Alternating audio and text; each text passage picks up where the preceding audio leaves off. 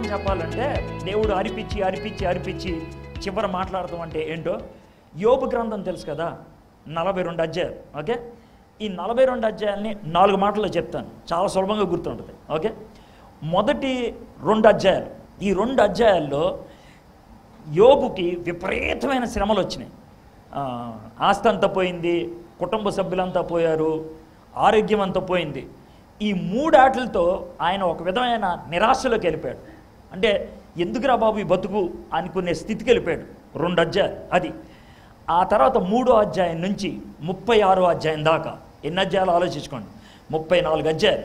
3వ అధ్యాయం నుంచి 36వ అధ్యాయం దాకా ఒకటే. తనకి 4 మిత్రులు ఉన్నారు. ముందు 3 వచ్చారు, ఆ తర్వాత 4వ వచ్చాడు, తర్వాత ఎప్పుడు తనతో ఉండేటువంటి ఒక భార్య. అర్థమైంది? మొత్తం ఈ 5 5 ఏపుల నుంచి పొడుస్తూనే ఉన్నారు. ఇక పొడుస్తూ ఉంటే పాపం మనోడు ఏం చేయాలో తెలియక నిజాయితీని రుజువు చేసుకోవడానికి ప్రయత్నం చేస్తూ మధ్య మధ్యలో, దేవా ఎందుకు ప్రభు ఇలాగా, నేను పుట్టినరోజు చాలా దరిద్రం అనుకుంటా, ఇలాంటి కోపాన్ని అంతటిని కూడా వ్యక్తం చేసేసాడు. 34 అధ్యాయాలు. కాబట్టి మొదటి 2 అధ్యాయాలు నిరాశ, తర్వాత 34 అధ్యాయాలు నిజాయితీ, ఇక 34 అధ్యాయాలు అరవనిచ్చి ఆ తర్వాత దేవుడి సీన్లోకి వచ్చాడు. వచ్చి దేవుడు 37వ అధ్యాయం నుంచి 41వ అధ్యాయం దాకా 64 క్వశ్చన్లు అడిగాడు. ఎన్ని?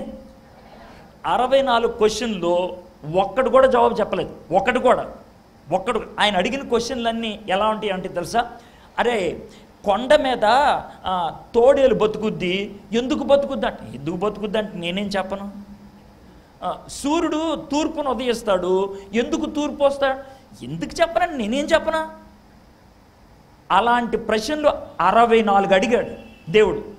ఒక్కదానికి జవాబు చెప్పలేదు యోబు, ఒక్కదానికి కూడా జవాబు చెప్పకపోతే సైలెంట్ అయిపోయాడు. కాబట్టి ఇది 3వ భాగం.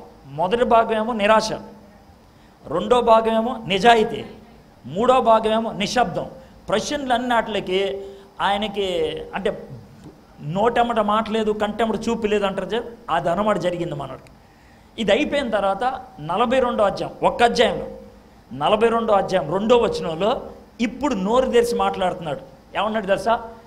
యేసయ్యా లేకపోతే దేవా, నా ప్రశ్నలకు జవాబులు వద్దయ్యా, నాకు ఒక్కడు చాలు. ఏంటి తెలుసా?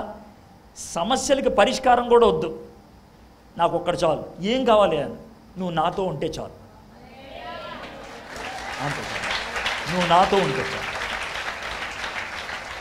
అది నిరీక్షణ. 4 మాటలు. మొదటిది నిరాశ.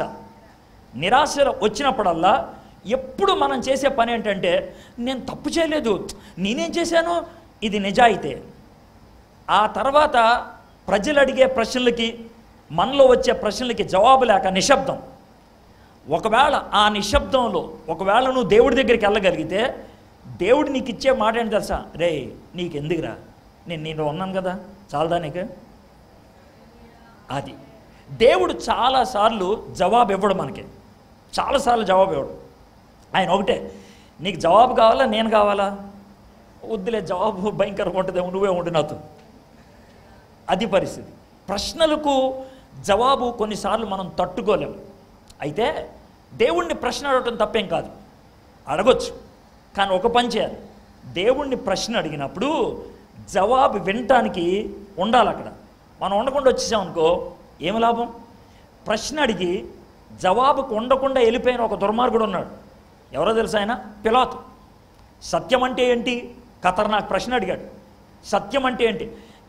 బహుశా ఓ 2 నిమిషాలు ఉంటే సత్యం అంటే నేనే అని చెప్పుండేవాడేమో, ఇవన్నీ వివరించేవాడేమో. కానీ మనోడు సత్యం అంటే ఏంటి అని ఒక్క క్షణం అన్నా ఆగాడా? వెళ్ళిపోయాడు పక్కకి. మనలో చాలామంది ప్రశ్నలు అడుగుతాం, కానీ జవాబు కోసం వేచి ఉన్నాం. దేవుడు కోరుకునేది ఏంటంటే, అడుగు, నువ్వు అడుగు, తప్పేం లేదు, ప్రశ్న అడుగు. ప్రశ్న అడిగే గుణం ఎవరు పెట్టారు? నేనే పెట్టాను. నీకు బుర్ర ఎవడిచ్చాడు? నేనే ఇచ్చాను. నీకు నోరు ఎవడిచ్చాడు? నేనే ఇచ్చాడు. నేను ఇచ్చిన నోరు, నేను ఇచ్చిన బుర్ర, నేను ఇచ్చిన గుణంతో నన్ను ప్రశ్నిస్తే నాకేం కోపం రాదు.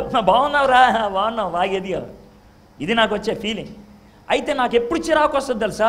నువ్వు నన్ను ప్రశ్న అడిగి కనీసం జవాబు కోసం నా వైపు తిరగకపోతే పిచ్చ కోపం వస్తుంది, వెనక కొట్టాలనిపిస్తుంది, కాల్తో ఫ్యాట్ మని ప్రశ్న అడిగి నాయపు తిరగవేరా అడిగివే, అప్పుడు దేవుడు కోపం వచ్చేది. దేవుడు కోపం వచ్చేది అప్పుడు. కాబట్టి మీ జీవితంలో, మీ కుటుంబంలో, మీ గ్రామంలో, మన దేశంలో, ఏ స్థాయిలో అయినా సరే మనకున్నటువంటి ప్రస్తుత పరిస్థితిని బట్టి ప్రశ్నలు రావటం అనేది సహజం.